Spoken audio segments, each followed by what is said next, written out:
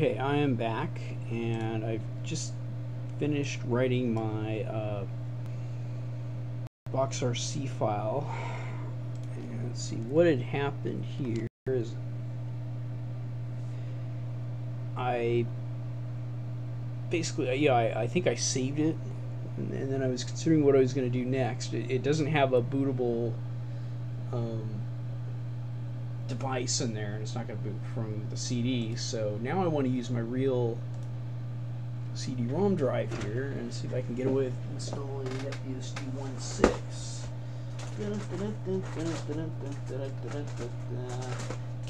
So I got all these things here. I want some old and crusty. 152 sounds good. Guess a package release. Let's go for. Here's i386. Let's check NetBSD in here. Alright, now I'm going to make sure that my Bochs2 file has a CD-ROM. There we go. Dev CD-ROM. What do you know? That's what I wanted. I don't care about all that. So it's going to be able to boot. I have two of these. Oh my god. This is the new one, isn't it? That's the old one. So I want to find. In fact, I'm going to change the boot order here. If I could show you that. See, I don't need that graphical or non-graphical DOS. I don't need the DOS GUI to. Now I got to do is there it is. So that other one wasn't the thing I wanted, but no, that's not it either. But from this web page I just found right here, type CD-ROM path equals dev CD-ROM. Let's see. I wonder if that is really. I'm just going to trust it as dev CD-ROM.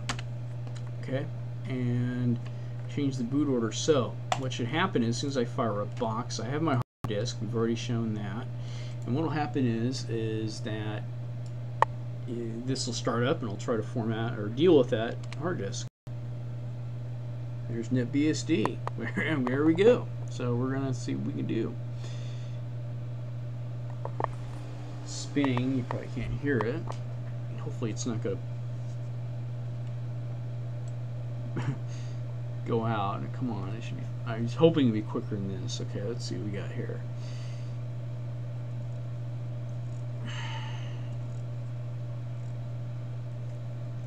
Install that, and shall we continue? Yes, we shall. Hit enter. We have on one disk. If somebody wants to install it, okay, we're going to do that. And 1014 set. Well, it should be 1015, but yeah, this is a little bit off. 1015. So what's the deal here? Use the entire disk. Standard with X and. Partitions are fine, and let's go with my disk, and we're going to continue. So now it's going to the next steps to press return. Okay, we're going to go for full installation.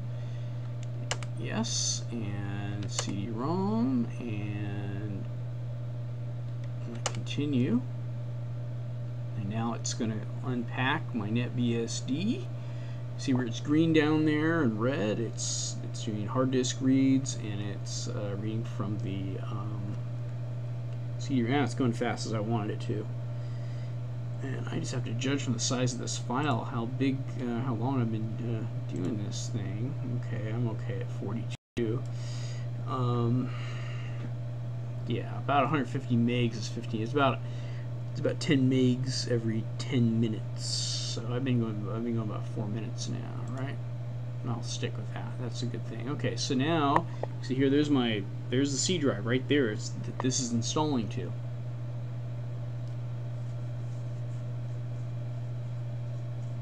And I still have my Windows 95 image over there. Now hopefully this won't take too long. NetBSD installs don't take too long. This is an older version from a while back. Now I haven't set any of my networking options. I haven't set any of my sound. You know, none of that other stuff. You can do that in the you can do all that stuff in the Bochs basic configure thingamabob, but what you're going to want to do is go back into your Bochs.rc file and set it so that it doesn't just go ahead and boot. I gotta figure out how to do that. Or you just have to rename your image file to something else, so it'll just go or set up your Bochs.rc file again and then just see what happened when you made the changes you wanted, etc., etc. This works fairly well. Fairly happy with it. Now, what good is it for? Well, you don't have to limit your hard disk image to 500 megabytes. You could make one. Again, there was something there in the options I saw in BXimage to make something about as big as 120 gigabytes. So you can indeed install another operating system inside your operating system, and these new processors with I'll tell you the truth, an article I was reading, basically the whole deal is that the software isn't made to be able to handle all the processing, more than one processor most of the time, maybe two at most. Some of the games are getting to maybe two, but certainly not. And that's when they were separate. These are simulated additional processors. I have 8 in mine. So basically, it should run as if it's normal in a computer like this. So the Core Duo, it's gonna, even not as new as the one that I have, or not as expensive as the one I have, it'll do fine, and you could run another operating system in there and do what you want.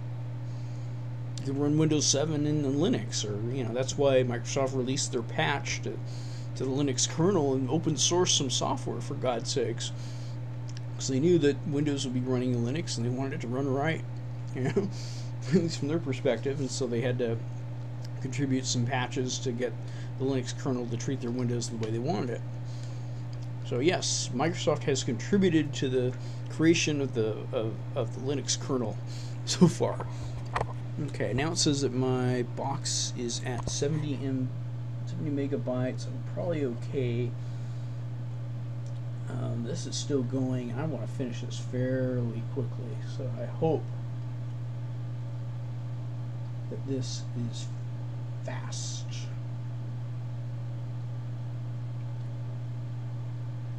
Because I gotta go somewhere and I gotta do things. I have to get to the church on time. Anyway, I think you get the idea. I don't have to wait for NetBSD to install, I guess. Oh, user X11R6. Well then. Now this was the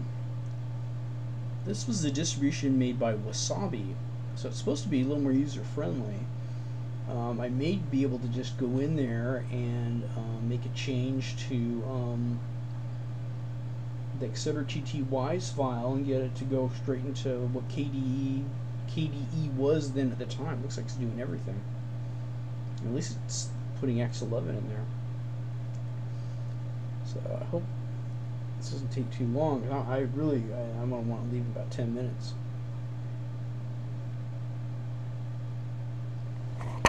So anyway, this is the first, this NetBSD I'm installing right now is the first one that I've ever used.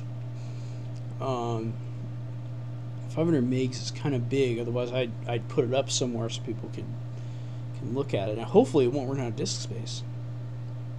I'm thinking about that. It only has 500 megs to work with. I don't know if I'm going to be able to tell.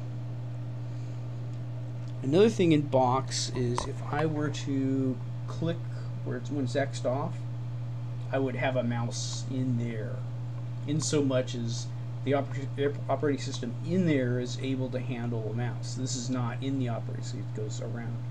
When it was in Windows 95, remember how I was boxed in there, I actually had to restart for the program to stop to get control of my mouse back, because once you do that, you're stuck in this little box. You can't get it out until you restart.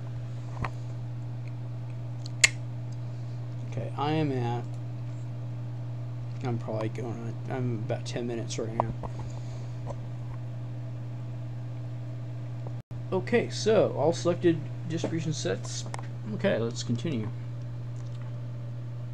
What happened here? I'm not in this box, am I? Making device files.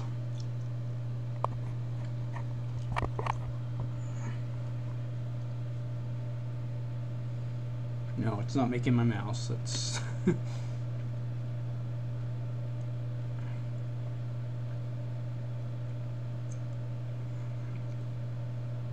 now what it means by device files are just configuration files that means something to the kernel.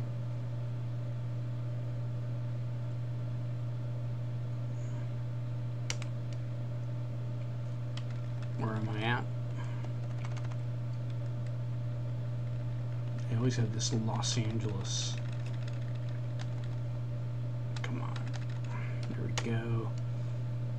I'm in Los Angeles. Come on, go over there, you pig. Okay, that's okay, so why can I not? Okay, press X followed by return. Okay. Wanna set a root password? Yes, I will call this one Bochs.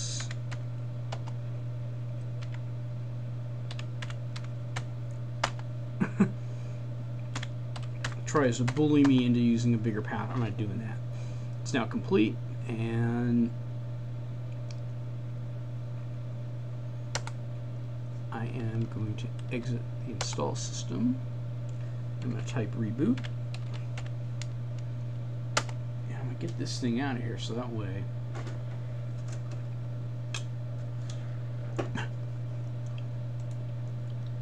and there we go. We have an installed NetBSD system on a little disk in my home directory. And maybe I could show you how to get this thing to work. That's, I don't know, I've never seen it just go straight into an X window, so let's see what happens. Root. Bochs.